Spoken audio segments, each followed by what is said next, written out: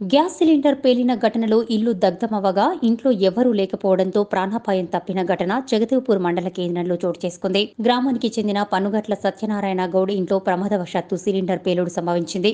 సత్యనారాయణ గౌడ్ తన కుటుంబ సభ్యులతో సహా లాక్డౌన్ కు ముందే ముంబైలో ఉన్న తన కూతురు వద్దకు వెళ్లి అక్కడే ఉండిపోయారు. దీంతో ప్రమాదంలో ఎలాంటి ప్రాణనష్టం జరగలేదు. అయితే పెద్ద ఎత్తున మంటలు ఎగిసిపడడంతో ఇంట్లో ఉన్న వంట సామాగ్రి, పలు పరికరాలు, ఫర్నిచర్ పూర్తిగా కాలిపోయాయి. ఫైర్ ఇంజన్ కు సమాచారం ఇచ్చినప్పటికీ సమయానికి రాకపోవడంతో అప్పటికే పెద్ద ఎత్తున స్థానికులు చేరుకుని మంటలను ఆర్పివేశారు.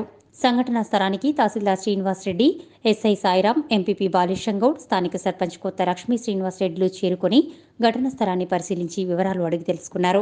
ఈ ప్రమాదంలో లక్షల్లో ఆస్తి నష్టం జరిగినట్లుగా అంచనా వేస్తున్నారు.